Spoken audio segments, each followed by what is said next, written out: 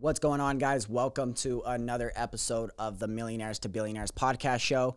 If this is your first time tuning in, let me fill you in on what we're all about. We interview successful entrepreneurs, influential people from all over the world, and we dive a little bit deeper into their story, how they got to where they're at today, and we try to formulate the conversation so that way you guys could take some notes, whether it be mental notes or notes on paper if you're sitting down, listening and watching it. And you can apply some of the information you get today and apply it to your business, apply it to your life, whether that be personal or business. So that way you can live a more fulfilling life and go out there and create your ideal life. So today we are joined by Jonathon Kendall, an entrepreneur that I have a bio I'm going to read off, some very interesting conversations that we'll be having today and touching on some of this stuff. So Jonathon Kendall, he's a serial entrepreneur. He's an investor. He's a speaker. He's an author and an avid reader. So Jonathon Kendall is on a mission to help optimize your life and your business. As the founder of VirtualWorkerNow and SonicSolutions, he's helped thousands of entrepreneurs scale their business. During the pandemic, Jonathon raised over $100 million for companies like RadioShack, Pier Imports, Crush Capital, Dressbarn, FarmersCart, and Knowledge Society, while other entrepreneurs optimize their systems, while helping other entrepreneurs optimizing their systems. Now, in addition, Jonathon spent 3 years at MentorBox, eventually taking up the role of CEO. So we'll definitely dive into that and working closely with VC and angel funds, behemoths like Reid Hoffman, Fleyshman, and Maynard Webb that manage billions of dollars in assets. So this is going to be a good conversation. A lot of these entrepreneurs you guys probably have already heard of. And so, Jonathon, welcome to the podcast. Yeah, thanks for having me. That's quite a bio. I don't think I wrote it myself, but that's very nice. Hey, if it fits, that's good. Jonathon's joining us from Egypt tonight, guys. Well, I say tonight because it's tonight his time. It is the morning over here in the U.S. How is Egypt treating you right now? Are you out there for work? Yeah, VirtualWorkerNow has an office in Egypt. We hire a lot from the Middle East, Egypt and Lebanon, really all over the world, but this is one of our hubs. So I was in San Francisco, obviously during the MentorBox days. And then when we were raising money, we were actually in Puerto Rico for a while. And now I'm in Egypt. I like to follow around the opportunity wherever it takes me. That's the beauty of entrepreneurship right there. So diving in before, I was watching a reel you had posted. I don't know how far back you posted it, but it actually led, you were doing some copywriting, some emails and stuff for, I believe it was the LA team you went and joined, and you got the phone call to go to California full time. Could you give us a little brief background how you got led up to that point and ended up moving full time out to California to pursue that position? Yeah, I always say, I stole this from Naval Ravikant, but he says you have to hire for IQ, basically intelligence, integrity, but also ambition. And so he says you can't teach ambition. And ever since I was young, I was super ambitious. Mm-hmm. So I've always wanted to do something big. And after college, I did a bit of entrepreneurial route, but then eventually I said, no, I want to be a novelist. I was kind of an artist and I was going to push that. I was a writer. And then that moved into copywriting because I realized you could make more money with copywriting. And that eventually I would get bigger and bigger and bigger clients. And one of the clients was a startup in San Francisco, and they hired me to make the first MentorBox. So, Think and Grow Rich, how to win friends and influence people, I think was the first box, classics. They said, hey, we need a workbook, we need a summary, we need these scripts. And so I did that. And then very quickly I said, hey, listen, I think you also need some email sequences. We should probably do a facelift on the funnel. We should probably do a new VSL, because I just was trying to get some more work from them. And I also wanted to help. And they said, listen, love all of it. In fact, why don't you just come up here? And I think it was 3 days before Christmas. And Alex Mayer was the co-founder of that company who I was speaking with, who sold Zoosk, which is a big dating app, for $200 million, really high level entrepreneur. And he pitched me, he said, listen, I'm going to change your life. There's another level to this game. And it's in Silicon Valley, it's in San Francisco. And obviously you guys you have the goods, but you got to be in person. And so me and my wife, I think probably within a week, we packed everything up and drove to San Francisco and found a place real quick. And then, 6 years later, I cannot emphasize how important like having a proper mentor is, because you just skip steps so quickly. Oh, so much. Speaking on that and everything, what do you think some lessons in that phase? Maybe it be right before you made the move, or maybe directly right after you made the move, stepping into it. What's something that you wish you would have maybe not done or done differently without having that mentor there immediately, but picking them up full time and stuff? Is there anything that comes to mind for that? Yeah, for sure. I think I didn't understand the power of having your own authority and your own brand. Yeah. And so I was really grinding. I mean, I was incredibly disciplined, but I was reaching out to, in the morning, I would have an hour and I would just reach out for copywriting jobs for an hour. And then I would work on my current clients. And then for an hour during lunch, I would work on getting new jobs. And then I would work on current clients. And then at night, I would do another session, because I always wanted to be first mover. So whenever a really good opportunity came up, I wanted to be one of the first people. And then I would play that game until I got a really big contract, and then I would kind of chill out. So I was really disciplined, and I had a very systematic approach for getting high-level copywriting clients. But I could have charged a lot more if I would have had a personal brand and not been a commodity. So I should have had a personal website. I should have branded it rather than Jonathon Kendall, copywriter person. I should have said, copyexpress.net or what, anything, just branded it a little bit outside of myself. And all of a sudden it's a company. And even if it's just you, it has this clout like you're doing, like, have a podcast, have a YouTube channel, be present on Instagram, become an authority in the space. And even if people don't find you top of funnel, let's say they don't find you, but they find you through some other means, they're going to check you out. And if they check you out and you're checking off the trust objection boxes, they're like, is this person legit? Yes. Do they seem competent? Yes. Do they have a couple of testimonials? Yes.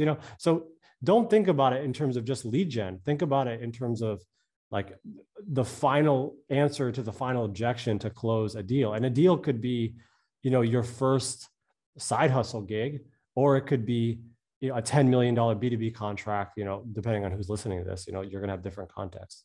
Yeah, absolutely. And speaking on that, yeah, we do have some listeners. We have listeners from, if you're a startup entrepreneur, pay attention to these little things, because something that I've noticed you did with your personal brand, I find hilarious, but it works, and hilarious in a great way, is you picked an outfit, you stuck to the outfit, and you made it a part of your brand. How big of an impact did that make for you? Yeah. So, I mean, I still have the red hat. So, depending on whether it's in person or not, I have little tokens here. The main thing is I'm just really bad at fashion, and I'm also real strict about what I pay attention to. So I'm like militant about what I put in my brain and what I allow my brain to spend glycogen on. And the more you can decide, like, hey, listen, this is the best case scenario. These are you talked about habits, like this is what I should be doing. Then you got to just, David Goggins, like turn off your emotions and just do the thing. And then now you have clarity on the creative, because business 5 years ago is not what it is now. I mean, the number of AI softwares that we're implementing into our agency right now is wild. And if people do not keep up with us, we're going to destroy the world. And I know it because I got one copywriter that can have 20 clients now. I got one video editor that can have 10 clients. So we're lowering prices and increasing efficiency and making the product better, which is good for the world, right? It's like the world gets a better product for a cheaper price. But my point here is that isn't easy. Keeping up with all of what's happening is not easy. Making sure that we are on the cutting edge, staying creative, knowing what softwares to use, that's not easy.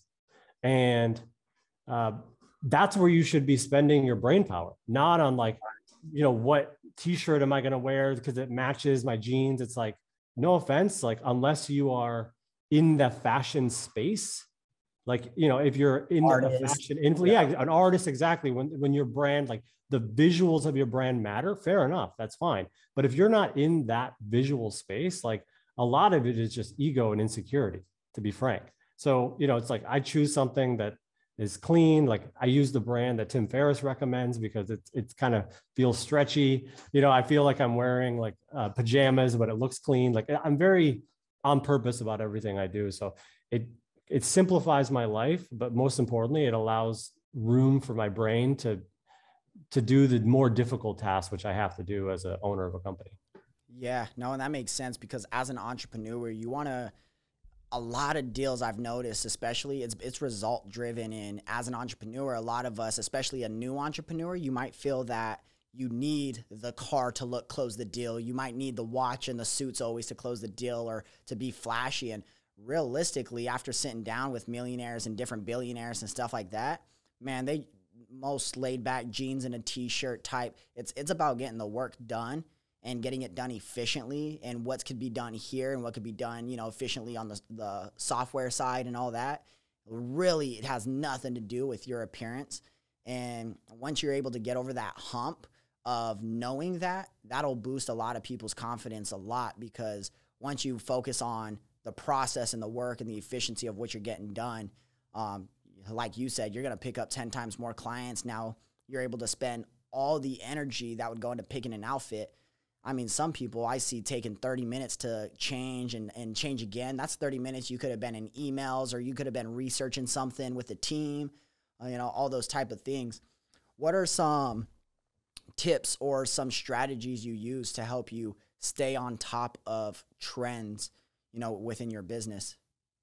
Yeah. So again, it's kind of the militant nature of what I allow in my brain. So if you go, like, this is an interesting experiment. So go through your Instagram or your TikTok or your YouTube or whatever the social media platform, your podcast, your Audible, whatever it is that you use to consume information or entertainment, and see what the algorithm is feeding you.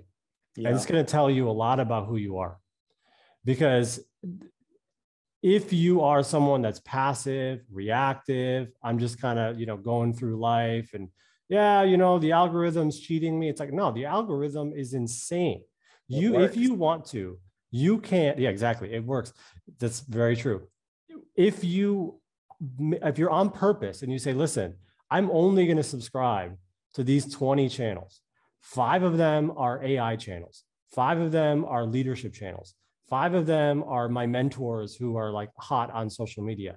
5 of them are talking about, you know, what's going on in finance and crypto. 5 of them are personal health, and 5 of them are like, you know, solid relationship advice for, like, you know, being a good father or a good husband or a good boyfriend or, you know, whatever it is. Like if you're on purpose about it and you got these 25 and you've filtered, this is who I want to pay attention to, and you put the bell notification on there, all of a sudden, everything that passively comes to you is gold. Yeah. Because the algorithm wants to give you what you want, what you want is the cutting edge, top shit from the best leaders, the smartest people in the world. That's what it's going to feed you. And if it's feeding you a bunch of garbage, then you're feeding it by your actions, how you're interacting with it. You're saying, yeah, give me more garbage. And so honestly, I leverage the algorithms to my advantage. Like all I got to do is go to my YouTube homepage, and I know, because I follow the right people and I'm subscribed to the right channels and I have the bell notifications on correctly, that like for example, every software that my company uses, like if they have an update on any of the channels, I see it same day and I watch it same day. Because I know my competitors are like, oh, there's this new feature. It actually now integrates with this, you know, other software. If we connect that, we can be 30% more efficient. We can give those cost benefits to our customers. If I'm 30% cheaper, you know, all of a sudden I'm going to scale. And it's brutal, man. Like again, back to the fashion. It's like no one, like no offense, no one gives a shit what you're wearing. They care, like, can you make me healthier? Can you make me happier? Can you make more money? You know, can you save me money? Can you save me time? There's only so many things that we pay for. Like everything, I always say that every product or service can be filtered into like either a physical product, a service, entertainment, or education. That's really all we pay for. It's one of those four things. And none of those, to be clear, have anything to do with like what this person's wearing. You know, it just doesn't matter. And if you are buying that sort of thing, if you're doing that, then you're just not wise yet, because older people that are like, you know, read all the great books and are, you know, more, I don't want to say woke in like the political sense, but they're more like self-aware. They're a little like old people are like this. Old people couldn't give a shit, man. Like they cannot be bothered. You know what I mean? Because they know who they are. They're solid. They want to be comfortable. And I think that when we're young, we just don't have a lot of firm like foundation of our values or like who we are. And, you know, so we're a little bit kind of, oh man, like I hope the tribe likes me. And, you know, we're just a little bit insecure about that kind of stuff. And sometimes you have to acquire the skills first and then get real validation. You know what I mean? Based on your skills, not based on the peacocking. You know what I mean? Yep. Speaking on the whole wisdom, experience is what creates the wisdom. And so that's a big lesson. I've been wearing I have my brand and my logo, and that's like love it. 4 years. I think it's been 4 years. I had a podcast in Miami, and I was like, you know what? I'm going to buy a flannel. And I bought a flannel and I wore it for the podcast, but man, out of the last 4 years, you could go through all my photos on Instagram and it's the same brand, same t-shirt, same everything, 3 different colors, red, white, or black, you know, and then the logos. And I put on this flannel. I'm like, man, I don't feel comfortable in this. Like I feel outside. I feel like I'm trying to do too much and it took more energy from me because I was focused on now this whole flannel thing rather than trying to just get straight to the point and, you know, just wear what I normally wear anyway. So I've done that within my journey and stuff too, but it comes from experiences and the wisdom you pick up over time, people you surround yourself with and everything. I want to dive a little bit deeper into, you raised money, you raised capital for the acquisitions of, you know, Pier 1 Import, RadioShack, stuff like that. What are some financial habits or financial strategies that you had to discover or learn and then make sure you stick to, whether that be when you're pitching investors or just raising the capital in general? What are some key things that you really had to learn on the finance side to be able to raise, you know, over $100 million for those?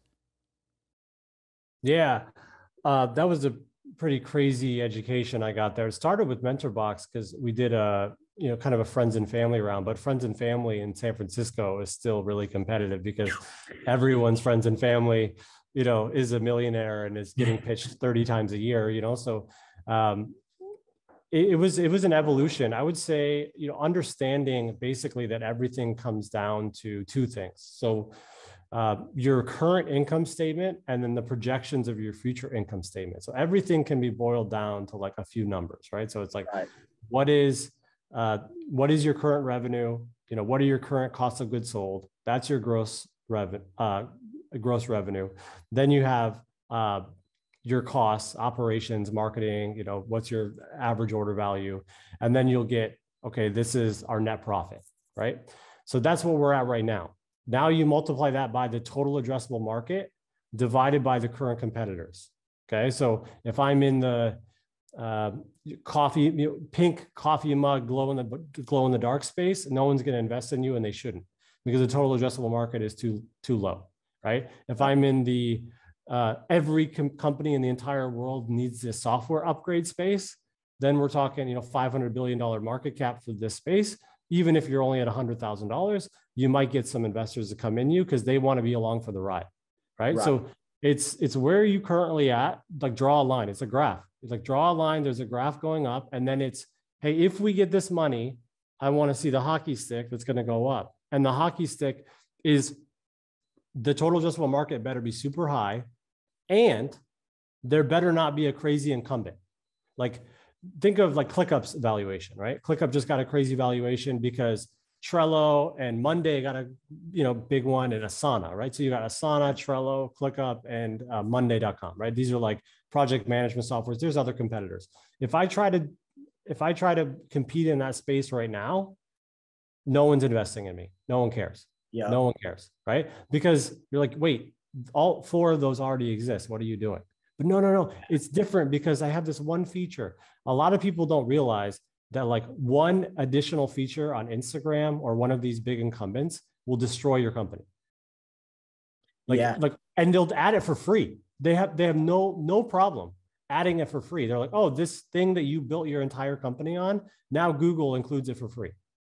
And you're like, oh, damn. Like, you know, so just understanding the macro, like people get too self-obsessed. This is like Donald Miller is a really good book called Building a Story Brand. And like, whether you read it or not, there's a couple of YouTube videos that are like really summarize it, but he basically says, no one cares about you. They care about their own problems. You know, they don't care about your company. They don't care about your product. Like everything is a tool, right? And so for an investor, what do they want? They want high return. They want low risk. They want cash flow.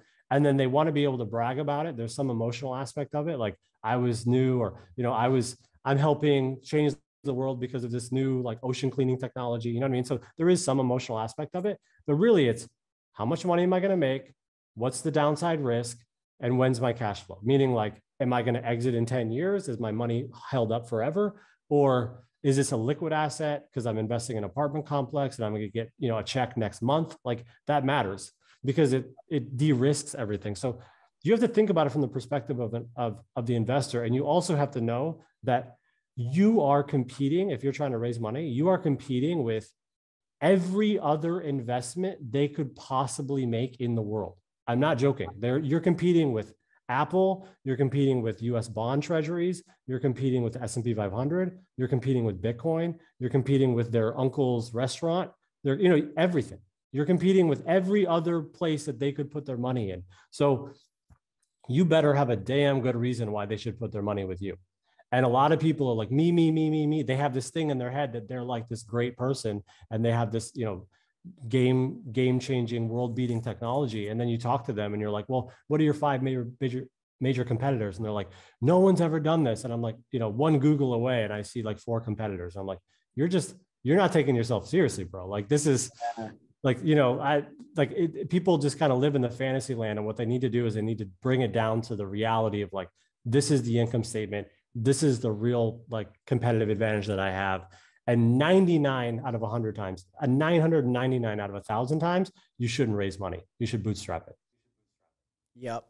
And I think bootstrapping is important too, anyway, to investors, because I mean, we've heard it over and over. And if you haven't, I mean, investors would rather take somebody that's every penny all in, selling their mortgage, doing everything they can to make this dream work because they're all in, rather than somebody that just took an exit of 100 million and they're going to go raise capital for another project because they want to. You know, it's just, they don't care because they just got this 100 million. So if it fails, then their investor just lost all that money. Another thing, I forgot what you said. You were spot on something. I'll come back to it here in a minute. But speaking on all of that and everything, what do you think has been your greatest experience with that whole either mergers and acquisition or raising capital background? What was your greatest experience and your biggest takeaway from all of that? I think the biggest takeaway is that if you build the right system in the right market, the scale is as big as the scale is as fast and as easy as the system you build. Okay. So like, I'll give you an example with like a current example, because, you know, raising $100 million is like, it's a very different thing than most people are going to, you know, have any concept of. So let's take it back to like, I have an agency, you know, and I do like social media marketing for, you know, dentists in Orlando. Let's just like pick a simple company, you know, because I love the big vision, but like it took me, you know, 15 years of grinding to get to the point that I was even, and a lot of luck, to be honest, to be in that position, you know, like to be in that position. So let's talk about something that's like more grounded. And like right now, like VirtualWorkerNow and SonicSolutions has like over 100 clients, which at like a, you know, higher ticket agency, that's a lot, right? Because you're handling a lot of people all at once. And in a lot of different industries, but we purposely don't do any marketing. Okay. Like the reason why is because we're trying to build to 10,000 clients, right? Gotcha. And right now, in order for us to add more clients, we need to recruit human beings. So this is what Gary Vee said. You become, as you grow, you become an HR company. Every company becomes an HR company, right? You're just hiring the right people, training the right people. You know, people quit. I have over 400 employees. Like every single day, someone's sick. Every single day, someone has an emergency. Every single day, you know, someone's being hired or fired, or, you know, there's just so much going on all the time that you become an HR department. So I can't just say like, oh, yeah, we need 30 more logins to ClickUp. Like that's easy for software or a digital product or something like that, where you just share someone a login and it's fine. That's very different than a service or even a physical product that you're shipping to someone. It's like, oh yeah, we sold 100 today. It's like, okay, cool. You know, now I need 10,000 tomorrow. Are you ready? Yeah. It's like, you know, the Walmart does this to companies, by the way. As soon as you reach a little bit of energy, they make you fly to Arkansas, go into their negotiation chamber. It's like, looks like a hospital. You go in there and they say, oh, okay, cool. I see that you sold, you know, 1,000 units last year. We really like it. Okay, so we're going to need 500,000 units in the next 2 months. And the price has to be 70% lower than it is right now. Like they challenge you and you're like, are you really ready for the big time? And that I think is most important. It's like, it's good to understand where you want to go, but also you got to play these thought experiments out. Like we added like 25 new clients last month because we said, okay, let's open the floodgates a little bit. Let's add a bunch of new clients, but now we're kind of shutting it off a little bit because we're like, okay, let's make sure that we're onboarding everyone correctly. We want to make sure that everyone wins. Like, you know, we're thinking long-term. We want these clients to, you know, be around with us for 5 years. And so what am I going to do? I'm going to push hard, but then recruiting's not quite ready. So I guess my point here is that like, you got to be self-aware about your business and know like where the holes are, because, you know, the faster you go, like the one little bump or wave is going to destroy the ship. So you got to get in the weeds. And if you're not an operator, if you're not, or some people call it an integrator, if you're not like that step-by-step person, you got to have someone on your team that is, because I've seen so many visionaries peak with like selling and marketing and branding and like big ideas and coaching. And that's fine. That you can take that to, you know, even 8 figures, but like not 9 figures. Right. You know what I mean? Like at some point you got to start, like the operations have got to back up the talk.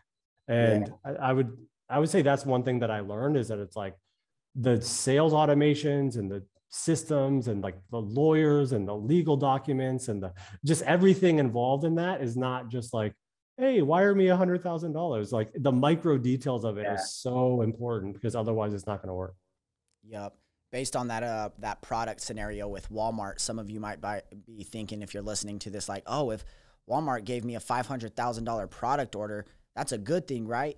It actually might make you go bankrupt because you're paying out of your pocket and they got a net 90 or a net 6-month term on it. So they're not paying you for another 6 months to a year for that $500,000 order. So there's a lot of different things, you know, in the back end that definitely have to be learned on that end. That's one that, you know, we've learned as well.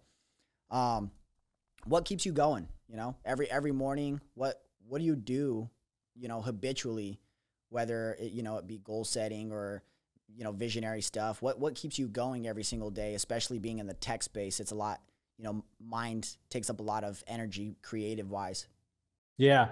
So our big vision is actually and I know it sounds weird because we're doing an agency on the back end, but what we're trying to do is democratize is kind of a fancy word, but basically make free all important education.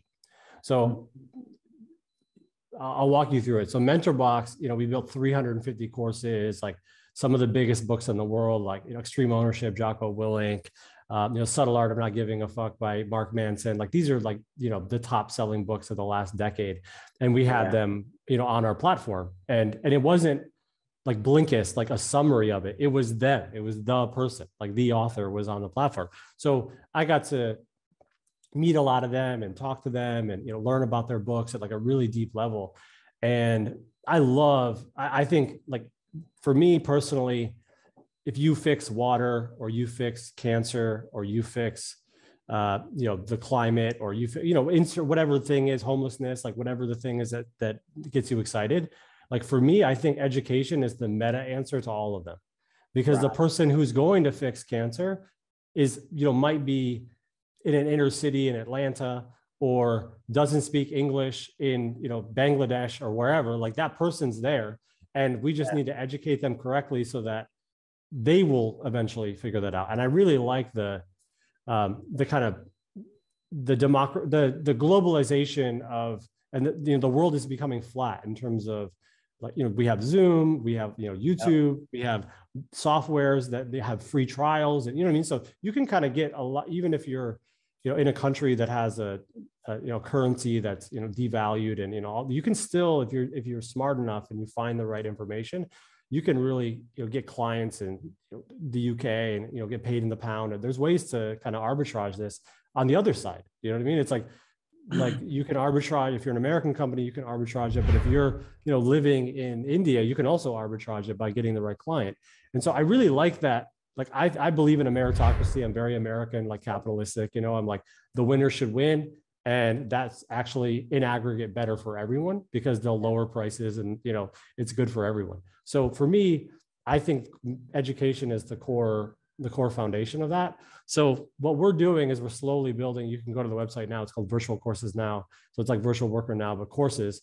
And we're building a platform for, like, the reason we use it internally for, like, video editors, graphic design, copywriting, project management, virtual assistants, customer support, sales. We even have architecture and design, like a Shopify, e-commerce. We have all these stores that a lot of people now, I think it's fine. I like that university is being disrupted by, buy my course on Kajabi. Like, I really like that. I think it's great. Obviously, I was part of that with MentorBox. I think it's good for the world, but I think eventually it's going to go to free, and I think it should.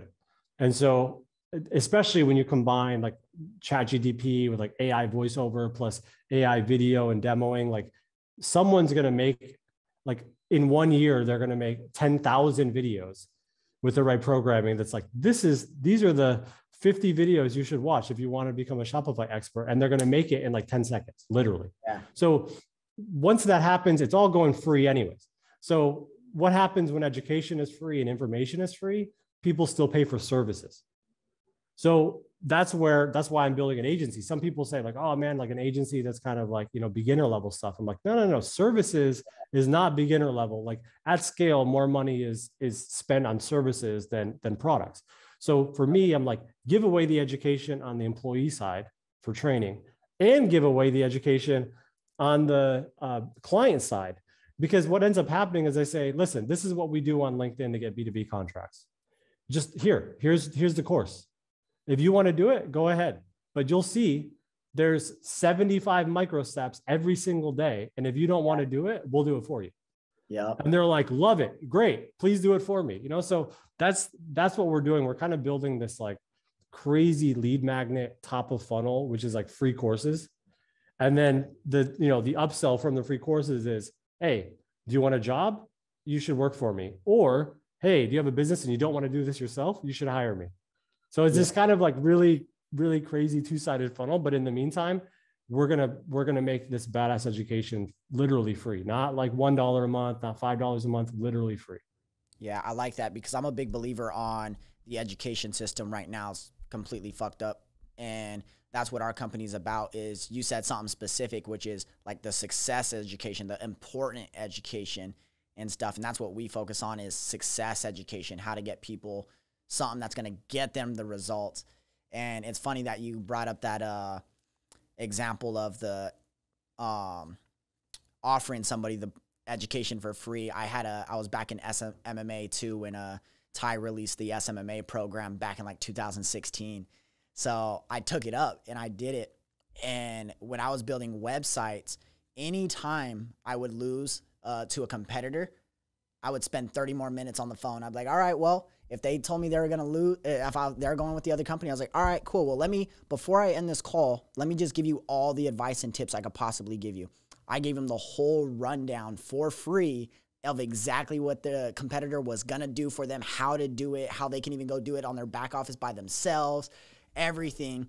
And then they're like, well, why are you telling me all this? Like, it's like, why I could just go do it by myself. I was like, well, that's why I'm telling you, like, if I'm going to lose you as a customer, I might as well, you know, put you in a position to go make a decision to do it yourself or hire a professional. Next thing you know, 2 weeks later, we get the call back like, hey, you know what? We thought we're just going to go with you guys, and it works out perfect every time. So I'm a big believer in free education. And I love Gary Vee says it too. He said it a lot in a lot of his daily V stuff, but man, 99% of the information he's going to put out, he don't care about putting out information because he knows 95% of the people aren't going to do shit with it anyway. So that's where they learn so much. And that's a habit that we got to get out of as humans and as just entrepreneurs, is sometimes you learn too much, and you got to learn to take that information and, you know, start applying it to whatever you want to do. So that way, you know, the application is really where the real education comes in. So yeah, it's funny that you touched on that. One thing I want to talk about too is probably to spend the next 10 minutes or so and everything, but growing up. So I want to talk about, you know, Kendall or Jonathon Kendall growing up. You know, how was that lifestyle? You know, you said you're always ambitious, and I know that's always a big thing with entrepreneurship. I didn't know entrepreneur was a word whenever I was even 17 years old. I just knew I was ambitious and I wanted to do this, and this. How was that lifestyle growing up that led you into where you're at today? Yeah, I think that sports can be really important, or just any competitive. It could be academics or what, you know, you got to latch onto something when you're young, I think, and try to take it to the end, you know, even if it's league champion or whatever, you know, it doesn't have to be at like some state or national level. But I grew up in Ohio, Canton, Ohio, and you know, not a lot of people know about this, but there's kind of a part of the country that's very good at Olympic wrestling, right? So if you watch the Olympics, you know, like not WWF, like real wrestling, and Pennsylvania, Ohio, Indiana, Michigan, Iowa, like Oklahoma, this kind of like standard, like Midwestern area, Nebraska has a lot of like the best wrestlers in the country come from this part of the country. Just the same way that like tennis is big in California and Florida, and, you know, lacrosse is big in New England. You know, each part of the country kind of has its own thing. And for me, it was wrestling. And, you know, we started when we were 5 years old because it just was, you know, part of the culture. And wrestling is, you know, it's basically, it's a martial art. So it's discipline. You know, you are fighting another human being that's trying to fight you back. Like, you know, there's no subjectivity to it. There's no like, oh, you know, did she stick the landing? Gymnastics, not to say anything, you know, not to disparage gymnastics. It's crazy difficult, but, you know, there's a bit of subjectivity to that. Whereas like you either pinned the person or you didn't, or you either took them down or you didn't, and they're fighting you. It's like a war. So that humbles you real fast.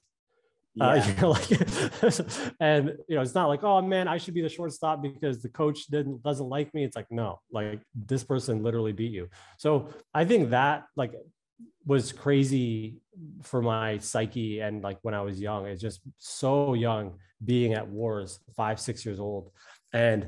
But because I was ambitious, like, no, I'm going to beat this guy, you know, like just keep on fighting, and did that for a really long time. And then actually I switched, I took that to the extreme. I ended up, like the year before I stopped, I was in Colorado Springs at the Olympic Training Center. So I got it to a pretty high level.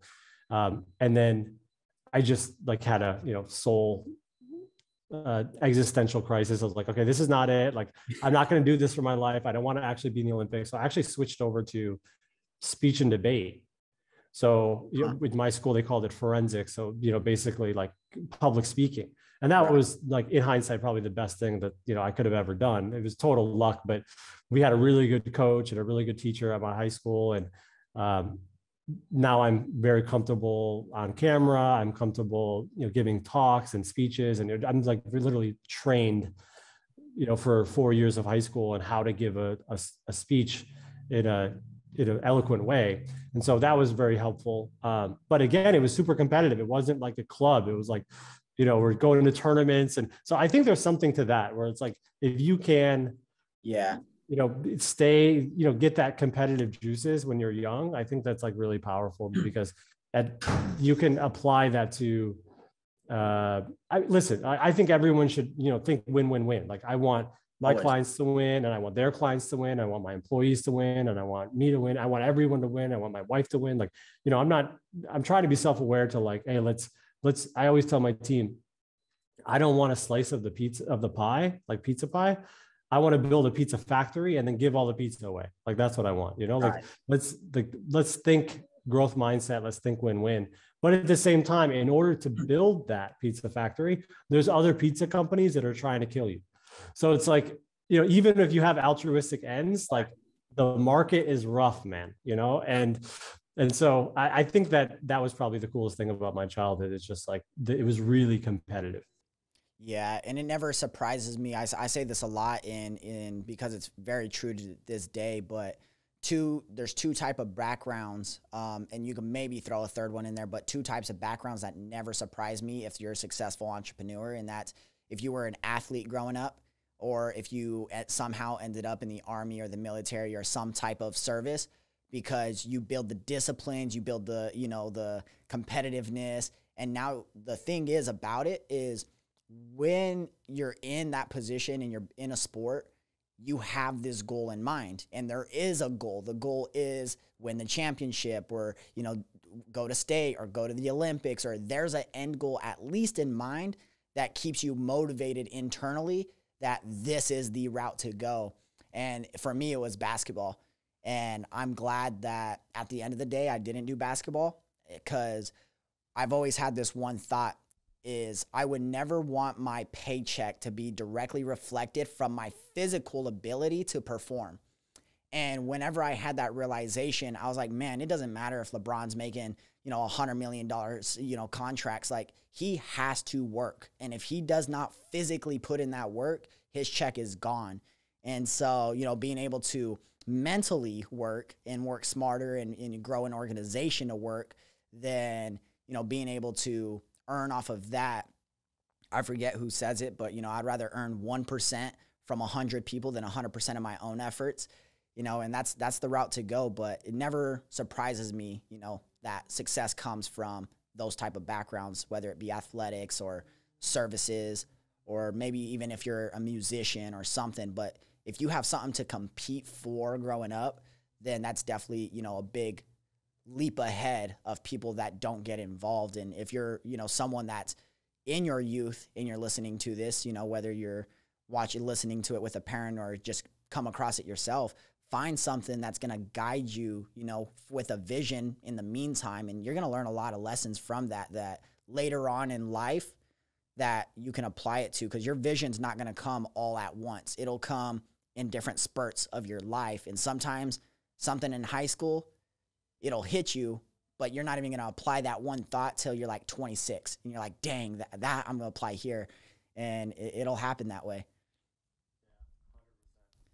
So while we wrap it up and everything, is there some things that the audience should keep an eye out for that, that you're working on right now? Where can they find you? Where can they tune in with you and, get more of your story?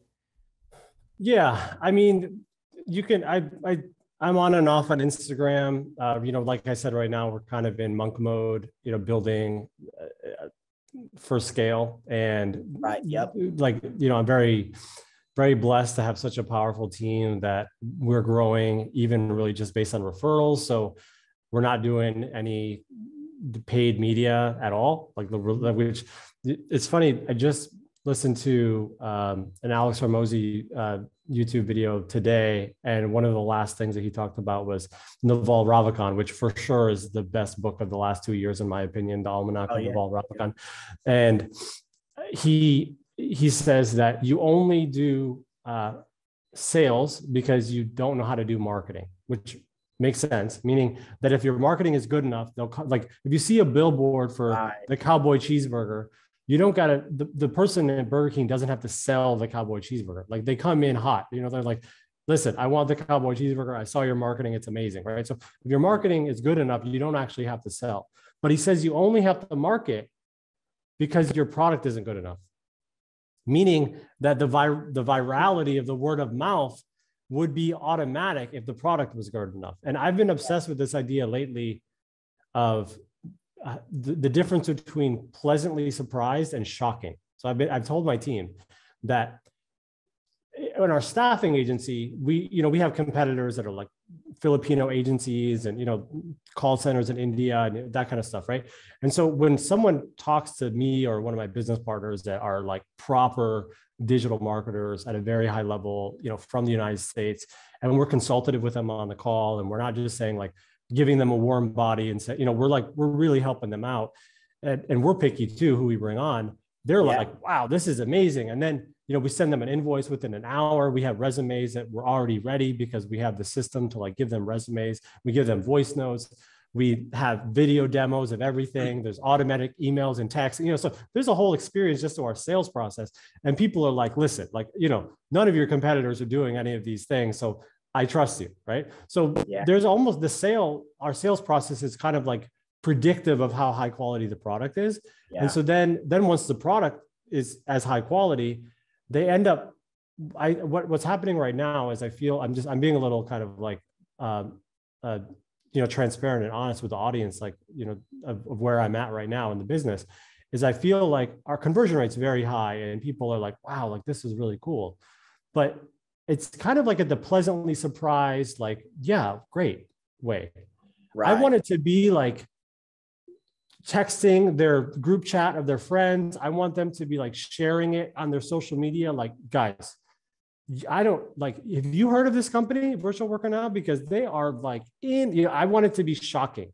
There's a really good book called Contagious by Jonah Berger. And it's like the subtitle is something like the science of virality. He's a professor at the University of Pennsylvania. And he says that actually the thing that predicts virality is not likes or shares on social media. It's word of mouth shares. It's like you're telling your sister or your brother, or like, when you see something really cool and you send it to your mom or your dad or whatever, you're like, you got to look at this. It's really funny. That's how things go viral. It's because they're sharing it with they're like 5 trusted people.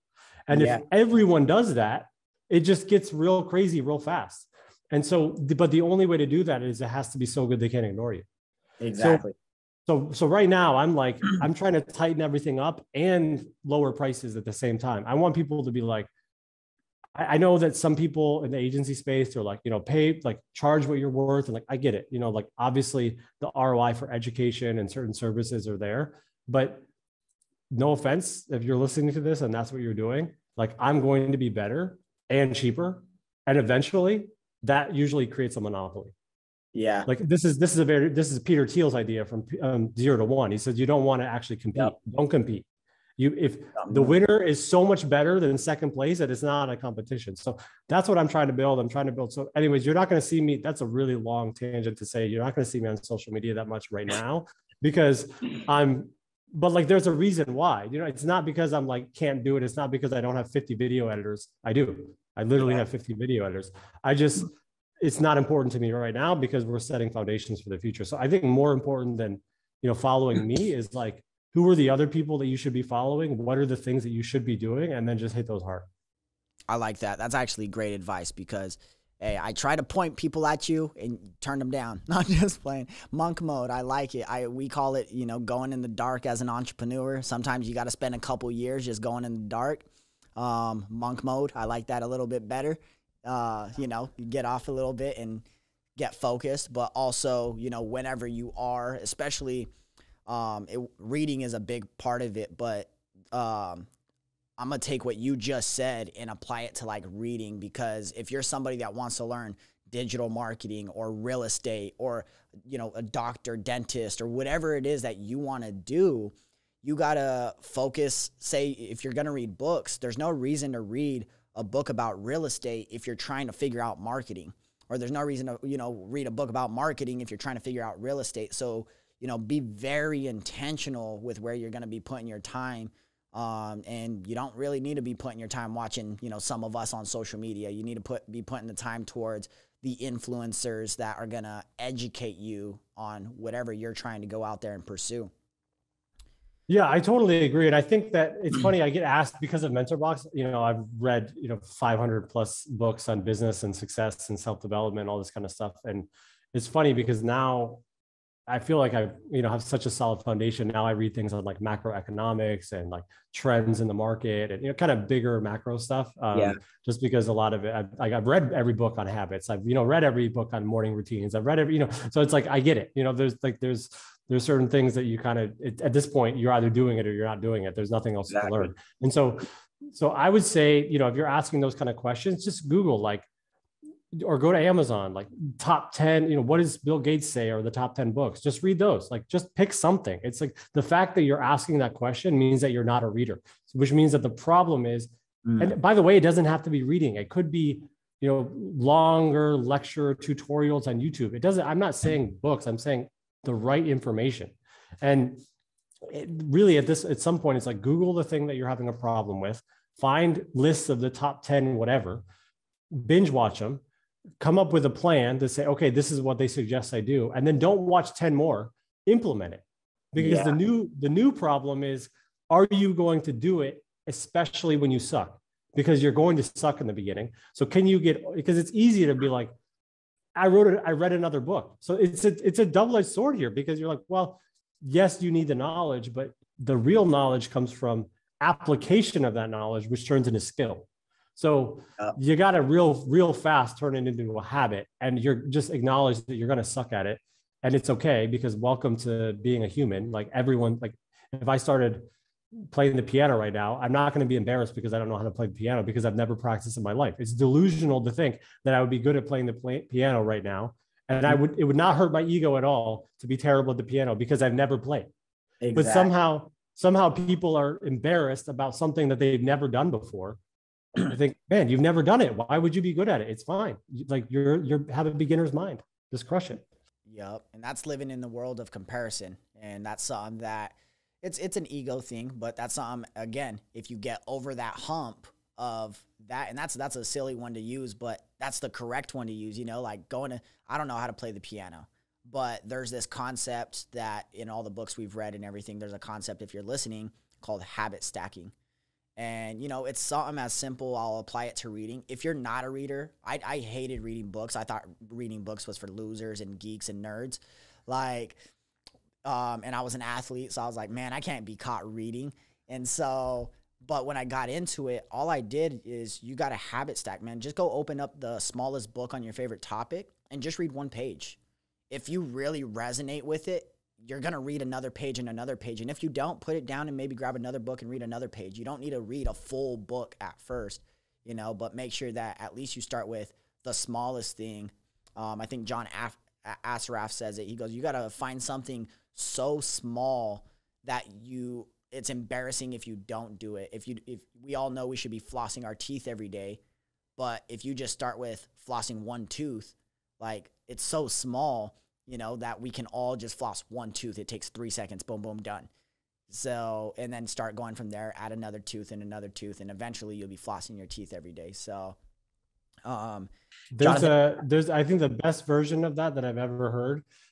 I'm not like a religious or spiritual person, but if you know Jordan Peterson, he kind of uses like spiritual language sometimes. And he said, a lot of people want to find God, but they don't look low enough. I think it's the same thing. It's like the metaphor is, apply it to whatever you want. It's like the thing that you want, the answer is a lot smaller than you think. It is. It's crazy. It's huge. And man, I'm going to add something else to this conversation then, because whenever you're looking, because a lot of people, you're around your environment. You have a specific environment you're in. And what's crazy is when you're looking for an answer or something, the thing is the answer is so close next to you, but your intention isn't there. So if your intention was to find an answer, for example, if I was going to say I wanted to get into real estate, what's crazy is we all know somebody in our circle. It could be a family or a friend. Eventually there's what is it, 6th degree of separation or 1st degree of separation from somebody in your circle that probably invest into real estate that you can easily go have a conversation with and say, hey, I would love to, know about real estate investing. Again, just Google the shit. You'll figure it out. But a lot of people, we're surrounded by the answer already, our intention isn't there. So if our intention was more there on whatever answer it is, then you'll find an answer right immediately. If you want to move to a new city, I got an offer like you did when I was in SMMA back in 2016, and I was living here in Arizona, and I was looking for some investors. So I was like, you know what? Let me message some influencers that I look up to in the marketing space. And I started DMing them like, hey, literally just a DM away. And I was just DMing like, hey, I'm in the SMMA. This is what I'm doing. But I want to expand. I want to grow. I don't got the money to, but I got all the knowledge and the work ethic to make it happen. And sure enough, the call was like, hey, you know, I'll invest into you, but you got to be in Miami. Perfect. Be there in 2 weeks, you know. Hung up the phone, started looking for Airbnbs for the first couple months.